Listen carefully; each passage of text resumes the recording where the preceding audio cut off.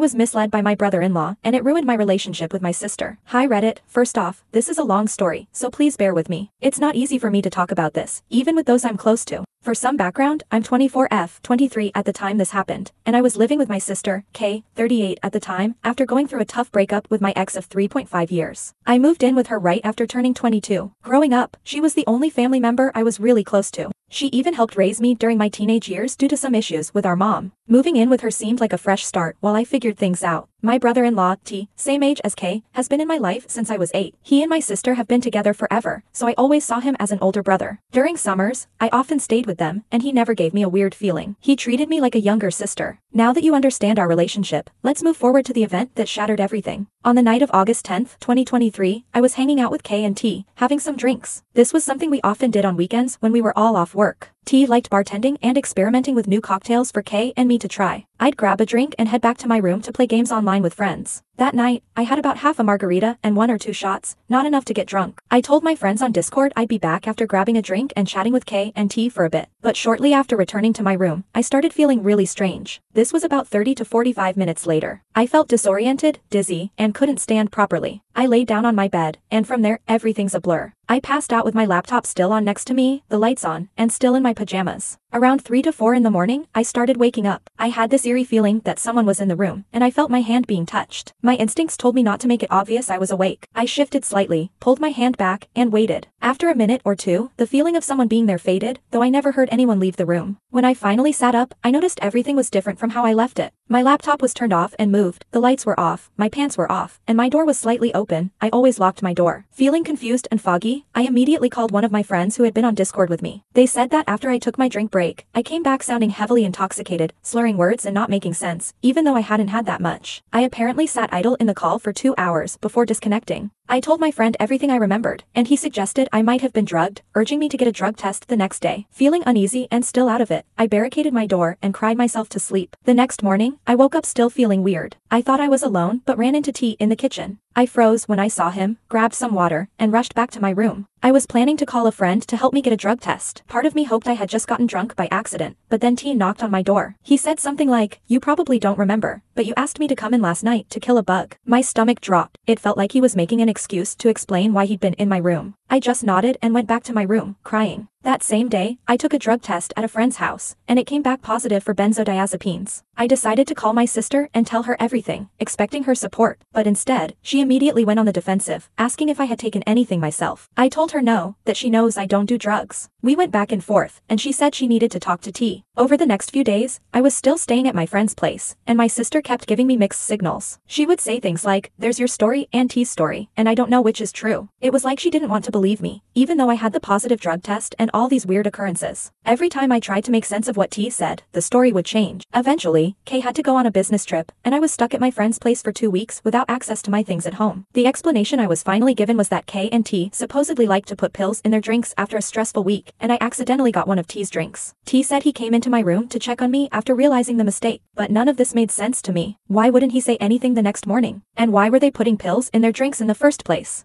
I ended up moving far away and cutting off most contact with Kay. She stayed with T and acts like none of it ever happened. While I'm doing much better now, the memory of that night and the fallout with my sister still haunts me. I miss the relationship we had, and it hurts to know I'll never get that back. Thank you for reading my story. Feel free to ask any questions in the comments. Stay safe.